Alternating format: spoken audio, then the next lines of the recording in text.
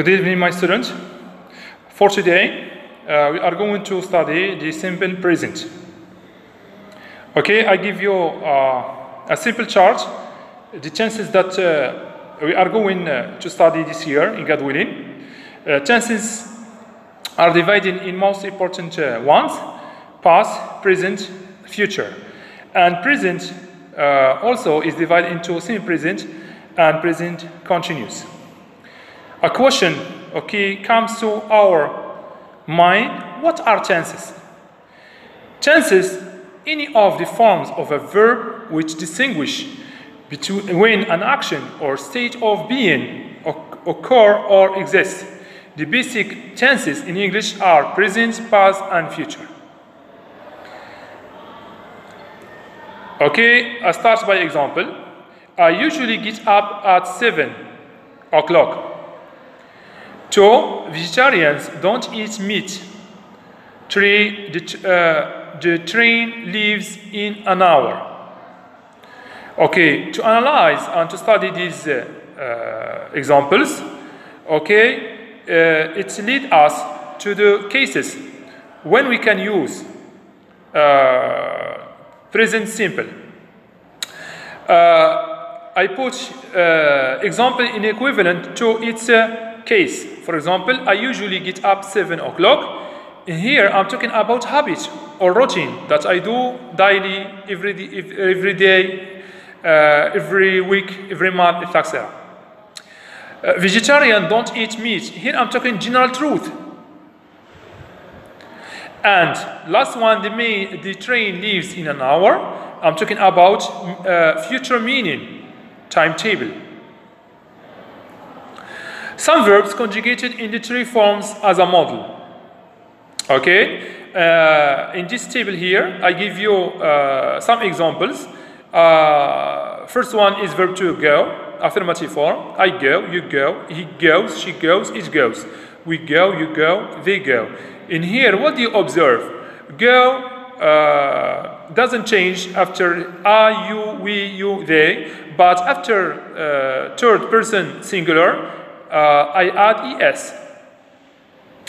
Negative form: I do not go, you do not go, he does not go, she does not go, it does not go, we do not go, you do not go, they do not go. What do you observe in this negative form? The main verb, verb to go, doesn't change. But what? I insert another verb, but here is not a verb, it's not a real verb, but only auxiliary. It's verb to do. And I put negation after it. And these here two elements we have: do not or does not. Do not after I, we, you, they, but does not after he, she, and it. For questions, I make inversion between auxiliary verb with the subject personal pronoun and main verb. Okay, do I go? Do you go? Does he go? Does she go? Does it go? Do you go? Do we go? Do they go? Affirmative form: I look, you look, he looks, she looks, it looks. We look, you look, they look. Okay, what do you observe again? S added to verb after he, she, it. Third person singular.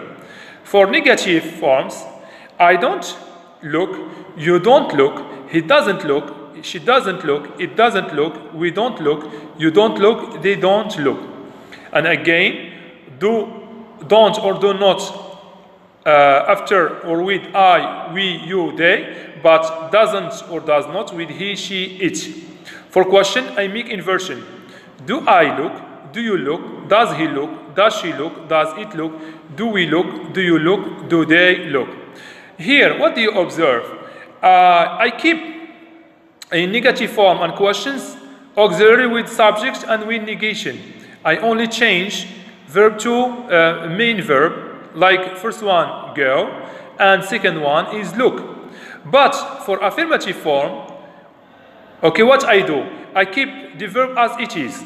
I don't change it until I arrive to he, she, it. I add either S or ES.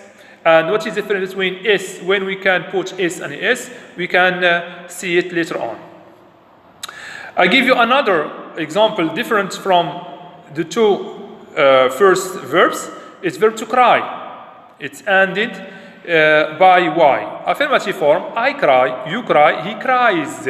Look, I change Y to I, then I add ES. There's another skill. She cries, it cries, we cry, you cry, they cry. Negative form, I don't cry, you don't cry, he doesn't cry, she doesn't cry, it doesn't cry, we don't cry, you don't cry, they don't cry. Questions? Do I cry? Do you cry? Does he cry? Does she cry? Does it cry? Do we cry? Do you cry? Do they cry? Now, then we move to rules how to put, or when we put S, when we put ES. When we can say this rule, we are talking about affirmative form, but after what kind of subject personal pronoun? After he, she, and it. Verbs ending in WS, X, CH, SH, take S. Example, miss, after he, she, it, get misses. Go, goes. Fix, fixes. Watch, watches. Wash, washes. But verbs ending in consonant at the end plus Y, takes ES. After changing Y to I. Example, try, tries. But plays. When we have verb, plays, we don't change Y to I and add ES. Why? Because Y preceded by vowel. It's not consonant. That's why we put only S. Signal words, that the words that give us emotion and signals to put and use present simple. These words help us very well to understand that we should are obliged to use simple present. These words are, first one is adverb of frequency. Here we're talking about habit. Always, usually, often, sometimes, seldom, and etc. And we have another expressions, another markers, such as every day, every year, once a week, twice a month, 3 times a week, daily, on Tuesday, on Fridays, on Saturdays, in the morning, on Wednesday morning, and Wednesday afternoons, etc.